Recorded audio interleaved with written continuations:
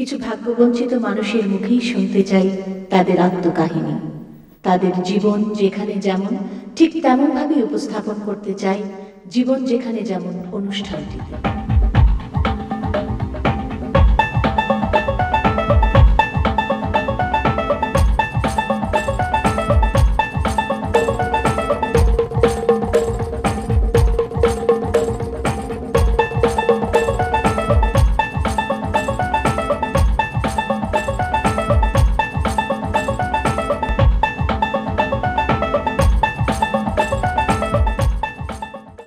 বেগম রোকেয়া নারী শিক্ষার পথিকৃৎ।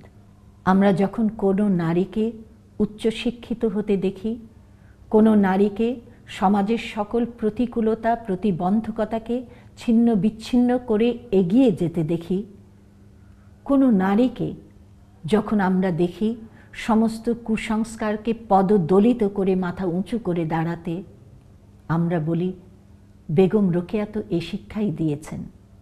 কিন্তু আমাদের গ্রামে গঞ্জে এমন অনেক বেগম রোকেয়া আছেন যাদের খবর আমরা জানি না, যাদের নামও আমরা জানি না।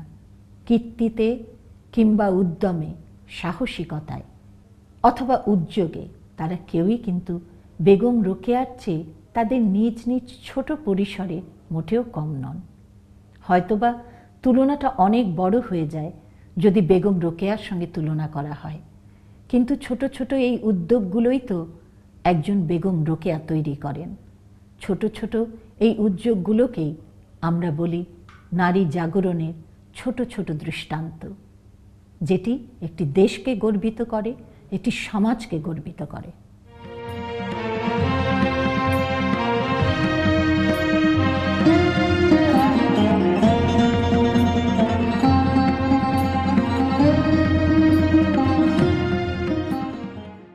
আমি ঝর্ণা রায়, খাগড়াছড়ি জেলার দিঘিনালা উপজেলার কবাখালী ইউনিয়নের 2 নম্বর ওয়ার্ডের একজন বাসিন্দা। পাহাড় এলাকায় আলীনগরের গ্রামে বাস করি। একদিন বাবা বলতেছে সবাই স্কুল যাচ্ছে, তুমি যাবা না? তা যাইতে হবে। কি নিয়ে যাইতে হবে? তাল পাতা কাটিয়ে দিয়েছে, 15-20টা তাল পাতা, একখান ওই ছোট্ট বই, লাল রঙের একখান ছোট্ট বই, আর বাঁশের কলম, বাবা সুন্দর করে কলম কাটিয়ে দিয়েছে, কঞ্চির কলম। তারপরে আমি ঠাকুর মারার যা রান্না করে যে কয়লা, ওই কিছু গুঁড়ো করে একটা সুন্দর দোয়াতে নিছি। দোয়াতে নিয়ে আমার পিসিমার সাথে গেছি আমি। তারপরে 5ম শ্রেণীতে উঠে আমি ভালো রেজাল্ট করেছি। আমার রোল হচ্ছে 2।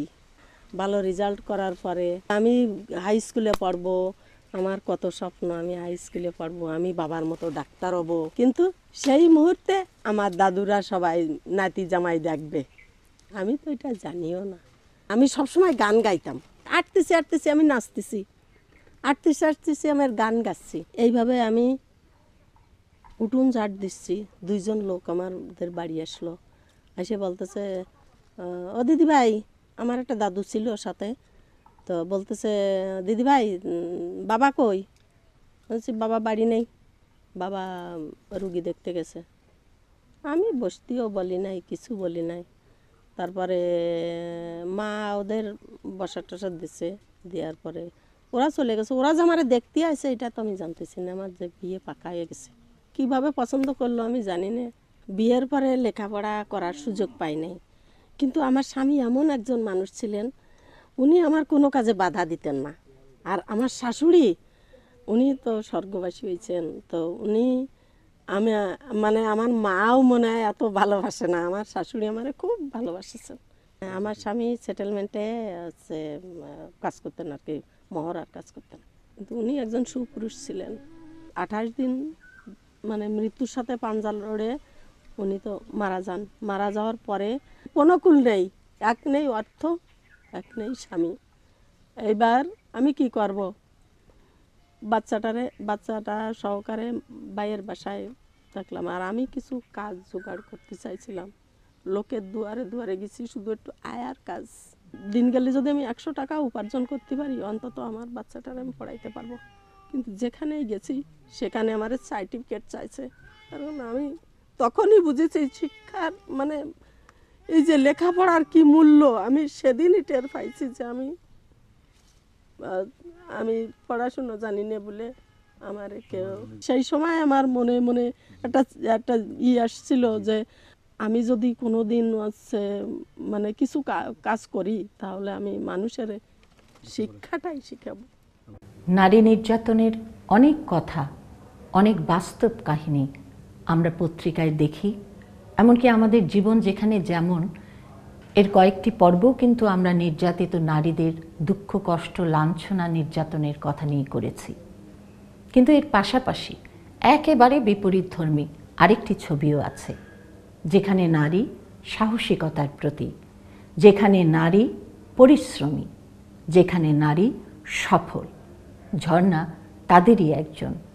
তার ভালোবাসার ঝর্ণাধারায় তার কিছু ভালো করবার যে প্রচেষ্টা, সেই ঝর্ণাধারায় অনেকের জীবনেই এসেছে শুভ পরিবর্তন, অনেকের জীবন হয়েছে সুন্দর, নারী শিক্ষা ছড়িয়ে গেছে অনেক দূর।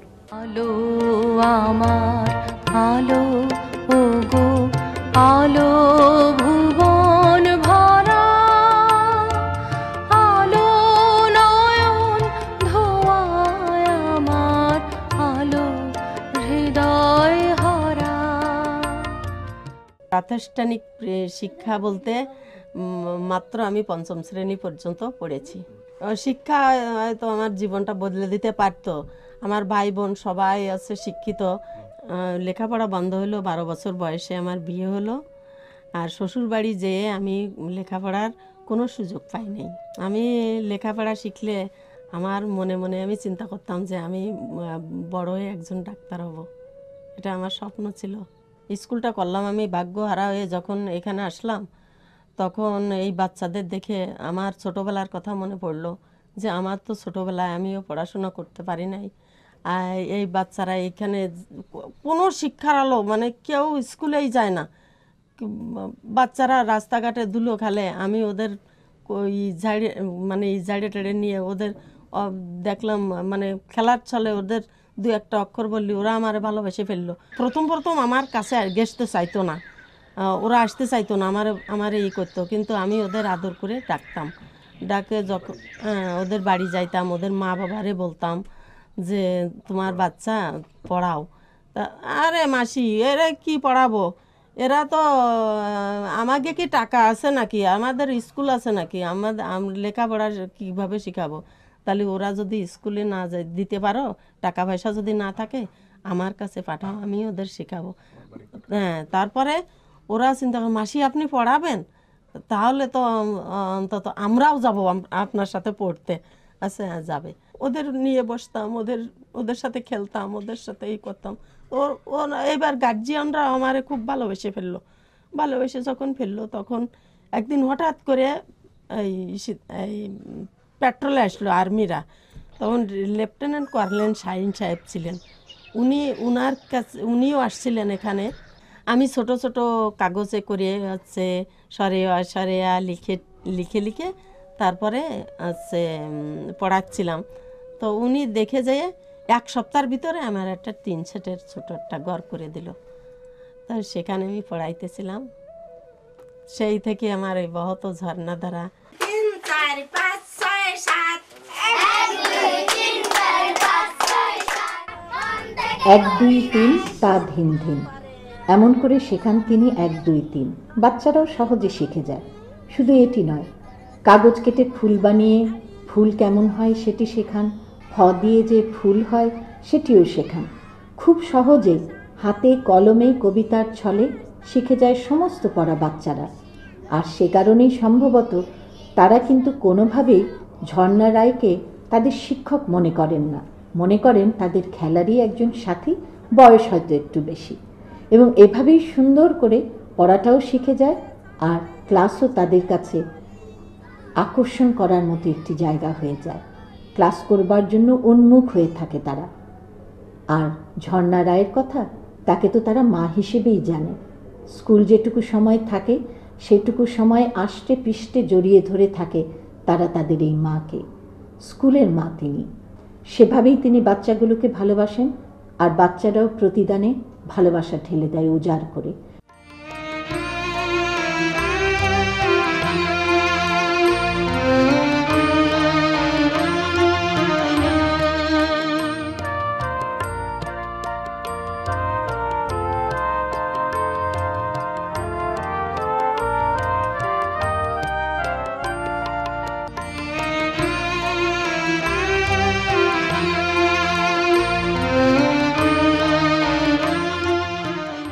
সবসময় আমি চেষ্টা করি ওদের আনন্দ দেওয়ার জন্য, যাতে ওরা আনন্দিত থাকে, যাতে ওরা মানে কোনো সময় খেলার ছলে, কোনো সময় আছে গানের সুরের সাথে, কোনো সময় নাচের সাথে ওদের আমি পাঠদান করি।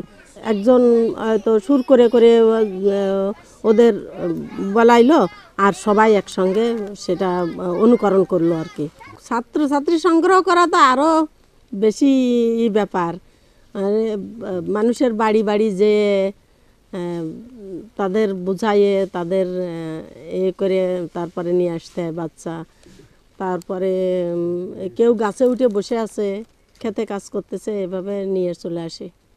অনেক সময় দেখা যায় টুকাই করতেছে, কেউ আছে বাজারে টুকাচ্ছে, হ্যাঁ ওখান থেকে ধরে নিয়ে এসে আমি পড়াই।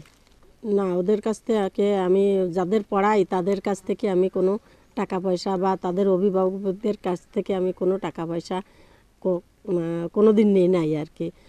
আর আমি ওরা বা দেবে কোথার থেকে, আমি আমার দু একটা কলাই, তারপরে এই যে ফুল বিক্রি করি, তারপরে দুই একটা বাঁশ গাছটা যা বিক্রি করি, এইটা দিয়ে ওদের খাতা কলম আমি নিজেই কিনে দিই অনেক সময়। তারপরে আমার ওই যে আমার অনেকগুলো কাজ আছে, যা হাতের কাজ আছে, যেমন পুঁতির ব্যাগ তৈরি করা, তারপরে নকশি কাঁথা সেলাই করা, এগুলো আমি ওই বাজারে দিয়ে রাখছিলাম একটা শোরুমের না একটা দোকানে। ওখান থেকে পছন্দ করে আমার হচ্ছে অনেকে অর্ডার করে, যেমন সাজেক থেকেও আমার কিছুদিন আগে একটা অর্ডার আমি পাইছি যে ব্যাগ তৈরি করে দিতে হবে। এইগুলো বিক্রি করে খাতা কলম পেন্সিল এগুলো আমি কিনে দিই, স্লেট পেন্সিল, রং পেন্সিল, এগুলো ছবি আঁকার জন্য আমি দিই।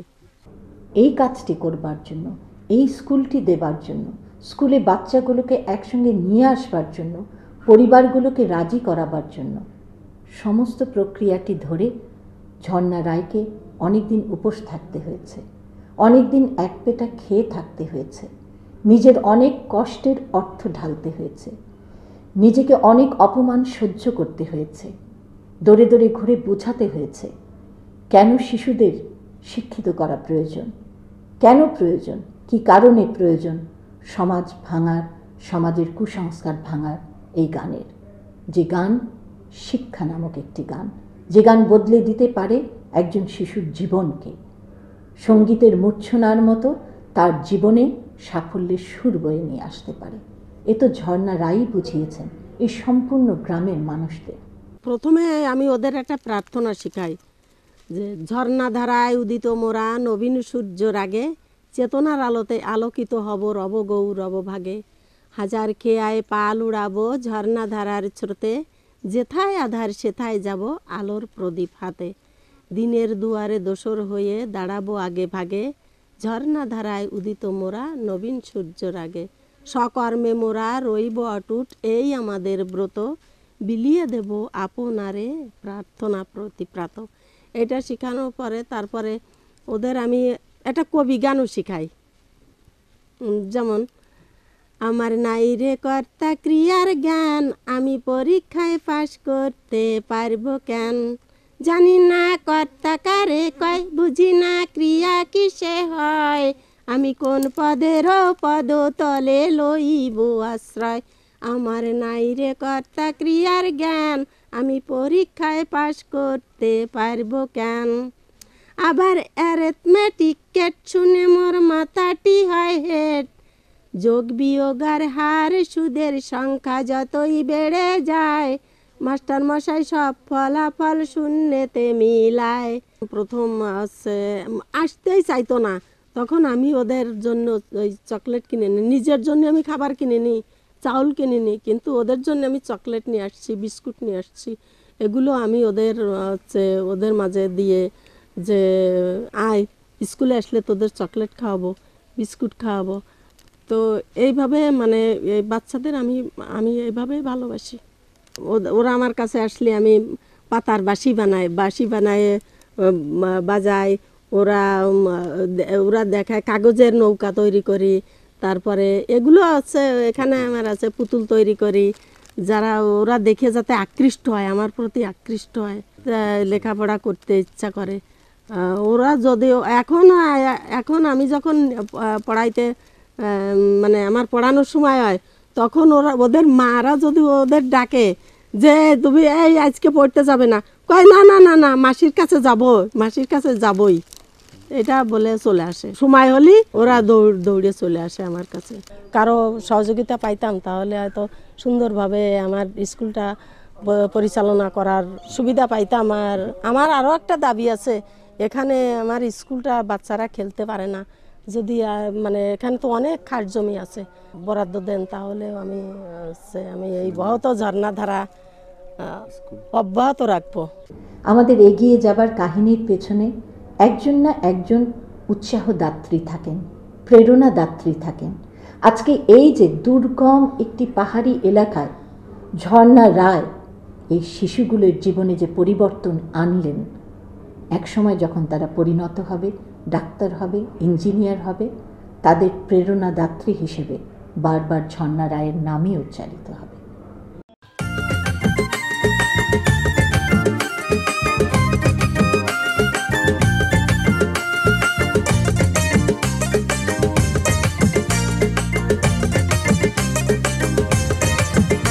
আমি দর্জনারে বইলা যাই, পুরুষের সম্মান দিছে মালিকে সাই, আমার মালিকে সাই। আমি দর্জনারে বইলা যাই, মায়ের সমতুল্য ভবে কিছুই নাই, হায়রে কিছুই নাই। আমি দর্জনারে বইলা যাই, পুরুষের সম্মান দিছে মালিকে সাই, আমার মালিকে সাই। আমি দর্জনারে বইলা যাই, মায়ের সমতুল্য ভবে কিছুই নাই, হায়রে কিছুই নাই।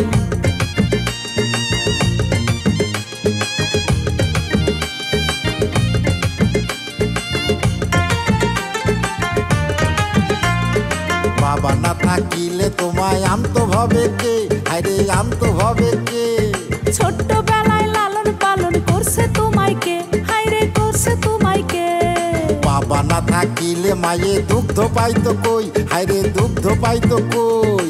বন্ধা নারী পাইলে তোমায় মাইরা করবো সই, হায়রে মাইরা করবো সই। আমি দর্জনারে বইলা যাই, পুরুষের সম্মান দিছে মালিকে সাই, আমার মালিকে সাই। আমি দর্জনারে বইলা যাই, মায়ের সমতুল্য ভবে কিছুই নাই, হায়রে কিছুই নাই।